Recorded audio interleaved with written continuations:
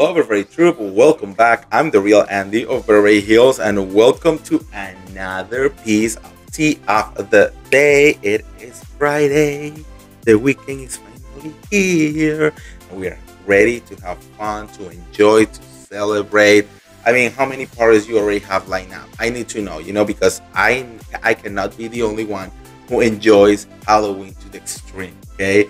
So let me know what you guys doing this weekend, pre-Halloween, on Halloween, and post-Halloween, okay? Because I already have plans for all of them. Okay, girl.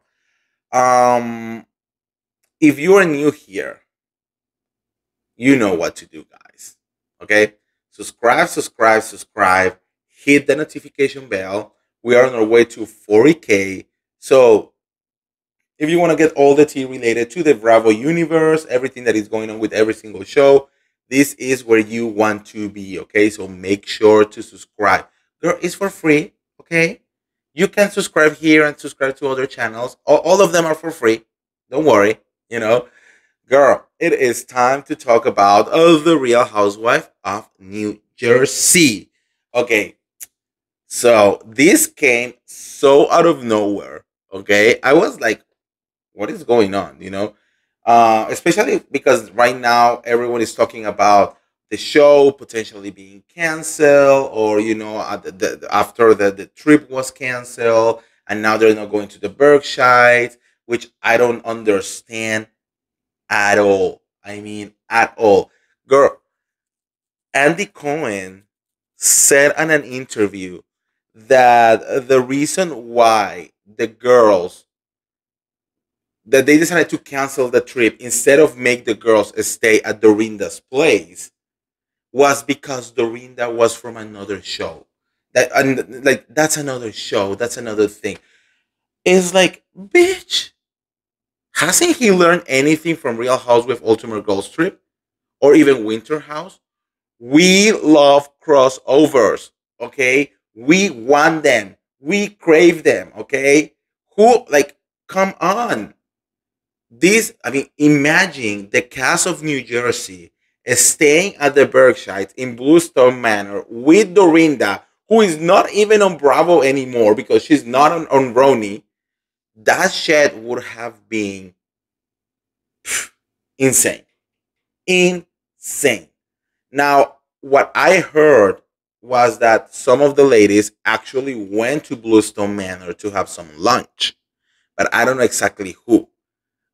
So I'm thinking because Dorinda and Teresa have a very good friendship, probably Teresa and Jennifer Aiding, maybe Jennifer Fessler and Jackie Goldschneider, maybe, but it doesn't register on my mind why they're being so dumb, because that would have been perfection. That would have been reality TV history. Okay, have them stay at Bluestone Manor.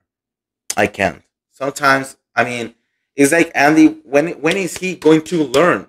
He already said that he made a mistake because he didn't want to create Real House of Beverly Hills when they already have Real House of Orange County. He also said that he made a mistake by letting Tamara Judge go. He also said that he made a mistake because he thought that the moment that we start like crossing, housewives, it was going to be the end. He has been wrong so many times. Like, when are you gonna learn, man? I love you. You know that I give my life for Andy Cohen, but like, girl, dumb, dumb, dumb. So I don't know, but anyways, so yeah, the trip was canceled, and people were saying that the show was canceled. But anyways, so this rumor right here just really came out of nowhere, and it's all about Danielle Staub. Girl, we haven't talked about her in such a long time, and she's coming back saying that she has all kind of proof to expose Melissa Gorga, and that she was ready to expose Melissa Gorga back when they brought her back, but production silenced her. That they didn't allow her to put all the truth about the Gorgas, about Melissa out there. That they didn't, that she asked and asked and asked, and production say no, do not mess with Melissa. Mm-hmm. And now we said it. And now we're here. So listen to this. An account says TV Secrets Reveal said Danielle Staub, after you left during season 3 to 7, you repeatedly discussed the lengthy emails plus the record calls you have on Melissa. So why, when you came back, did you befriend her and even briefly work with her fraud PR robbing Illumination PR? Why? Why didn't you expose her? To what Danielle responds. Girl, listen to this. Because they brought me back in a limit role, they cut off testimonials, making unrealistic demands, so I had to play nice in order to collect my dues. They tied my hands by bringing me back in a limited role, offering no testimonials, dictating I help MJ her first and wait what and dictating I help MJ her first, and then after JA, which I meant is Jennifer Aiden, in her first season. I was told no when I asked to reveal, and in this role, it restricts my ability to be my truest self.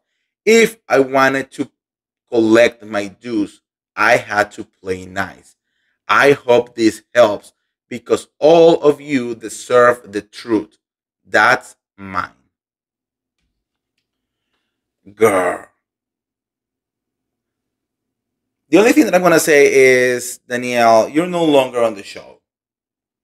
Just put the tapes out there. Put the emails out there. Expose Melissa. Believe me, we will not say no to receipts, you know? So is she still waiting to see if they bring her back at some point? Or like what is really going on through her mind? Because if Melissa really did her that dirty, like why are you still holding on to this stuff? When was the last time that she was on the show? Like 5 years ago? Probably. I don't know. So imagine, like, I don't know. This is the thing. I mean, you know that I am not a Melissa fan at all. But it's like if you have receipts, just put them out there. Give me a call, girl. I will interview you. You know. So, anyways, I don't know. Let me know what you guys think on the comments below. Do you believe about all of this alleged dirt that Danielle has on Melissa? Let me know, and if you want to get all the tea related to the Real Houses of New Jersey or any of the other Bravo shows, be sure to like this video, share this video, subscribe to my YouTube channel, and I'll see you around. See ya. Bye.